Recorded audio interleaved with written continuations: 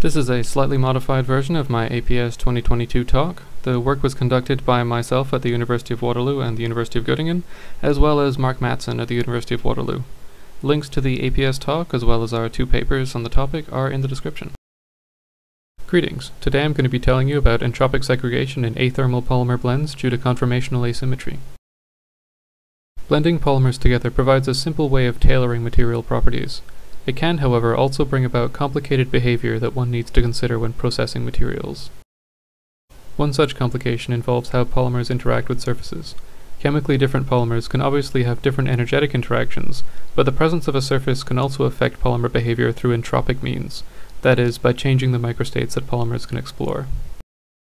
It is established, for example, that in a blend of long and short polymers, the short ones tend to segregate to the surface. In this work, we consider polymers with the same volume but different statistical segment lengths in order to explore entropic segregation due to conformational asymmetry.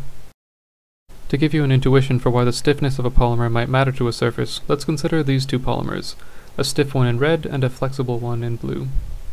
Now I'll introduce an interface which intersects these 2 configurations.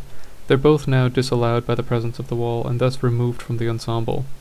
You might think that this would cause a depletion, but there are usually compensating short-range interactions that keep the blend density roughly constant. In order to keep the average concentration constant, we need to replace these configurations with something. In addition to the disallowed blue configuration, the wall also disallows this green one, which is a reflection of the blue configuration about the wall. We can construct a new configuration by simply reflecting the disallowed portion of the blue polymer about the wall. This configuration existed in the old ensemble, but it's simply counted again. It takes the place of both of the disallowed configurations and perfectly compensates for the loss in concentration. This argument was first made by Silverberg and essentially argues that we can think of a wall as simply a reflecting boundary, and it has no net effect. There are issues with this argument, more than I want to get into here, but one issue arises when we try to do the same thing with the stiff polymer. The reflection introduces a kink, which is very energetically unfavorable if there's a penalty to bending the polymer. We can splice configurations together to compensate for the lost ones in the case of the flexible polymer, but there's a large energetic penalty to doing so with the stiff polymer. This argument therefore concludes that there will be an excess of flexible polymers at the surface. There is, however, another consideration. We also know that stiff polymers tend to pack together, forming nematic domains. If they're all packed together anyway, there's not much of an entropic penalty to them simply packing against the wall. So we might think that packing would lead to stiff polymers going to the wall. Now we have a problem though. Trying to think about this problem heuristically led us to opposite conclusions. Clearly we need a better way to think about it. This is not a new problem. Experiment, simulation, and theory have all been done. These experiments see shorter statistical segments going to the wall in both polymer blends and copolymers. These theory papers find the same, and so does this paper using MD simulations. But if this was the end of the story, I wouldn't be talking about it. I want to particularly point out this paper by Wu et al., who calculated a profile for the excess flexible polymer at the wall. I'll be returning to this shortly.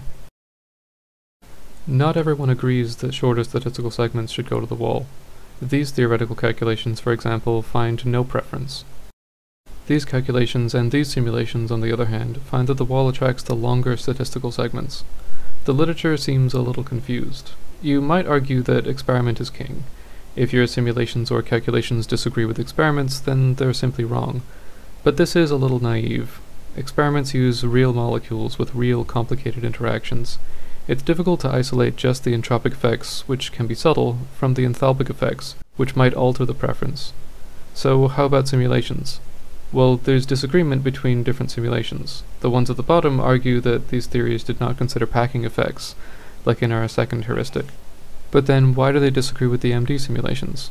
This is where our work comes in. I'll be telling you about simulations that we conducted which might help clear things up. The first work that I'll be showing you simulates a tangent sphere model using Monte Carlo. In each simulation, all polymers have the same length and the same volume. The unit length in our system is set to the diameter of a bead.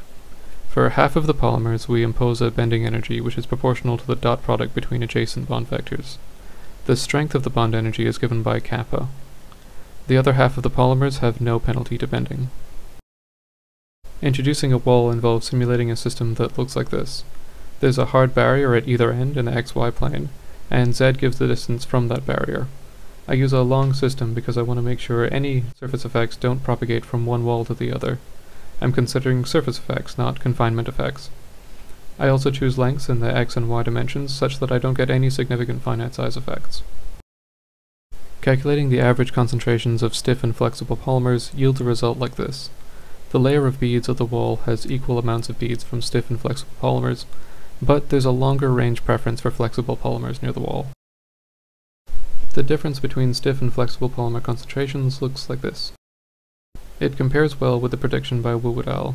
This curve was calculated for Gaussian chains, but we expect it to be universal, in the sense that it describes the behavior universal to polymeric systems.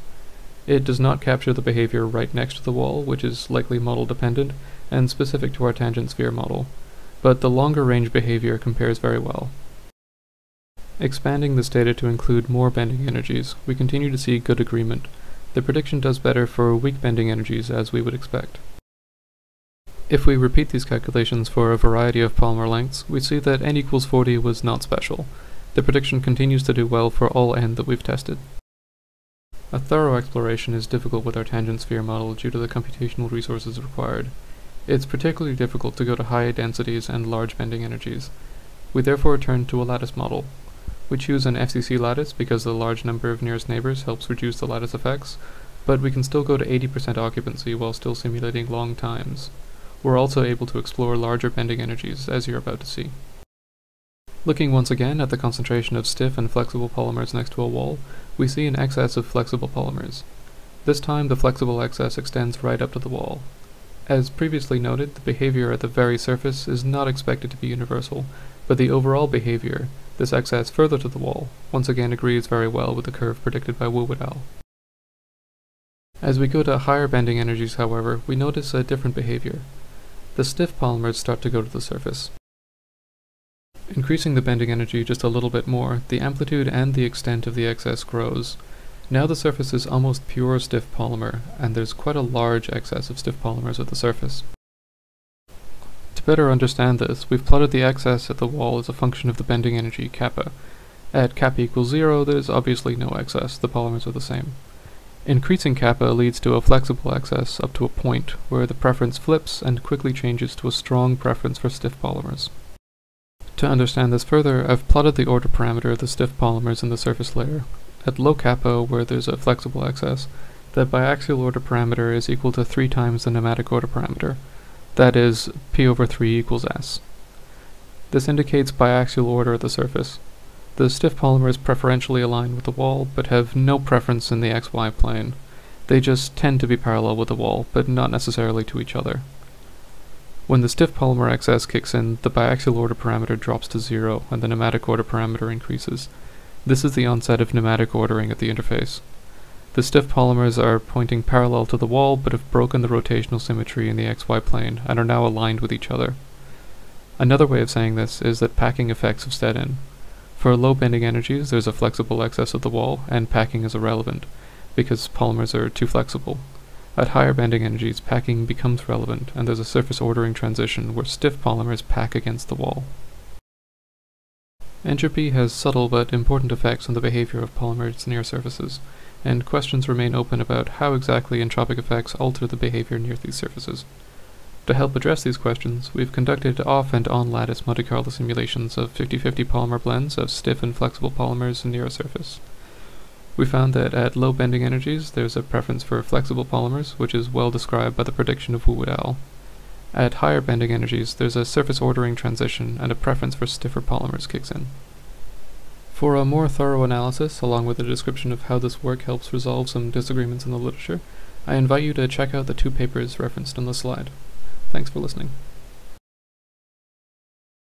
This ends the talk that I gave at APS, but I would also like to add 2 things, just FYI. The first thing is that I've done some stiff flexible mixture simulations in lamps, and I see flexible excess at the surface that also follows the curve predicted by Wu et al. This adds evidence that the behavior is indeed universal. We didn't mention it in the paper or show it here because we didn't consider the data to be publication quality. Equilibration just took prohibitively long. I think the swap move in our Monte Carlo simulations really helps, so if anyone watching knows how to add MC moves into lamps, that would be really useful. The other thing is that I've qualitatively reproduced the other behavior seen in the lattice simulations using the tangent sphere model. That is, at higher bending energies, the tangent sphere model also exhibits a surface ordering transition as well as the phase segregation pictured at the very beginning, and discussed in the 2021 paper. The LAMP simulations also show these behaviors. I haven't done a systematic analysis because the tangent sphere model is slower, and as I mentioned, my LAMP simulations took too long to equilibrate. By the way, if you want to use the tangent sphere code for anything, feel free. It's in the supplementary material for the 2022 paper and linked in the description. It was written as for-purpose code, and the decision to publish it was last minute at the urging of a referee, so it may not be super user-friendly, but if you have any questions, feel free to ask. If you do end up using it, I just ask that you reference our 2022 paper, and have fun.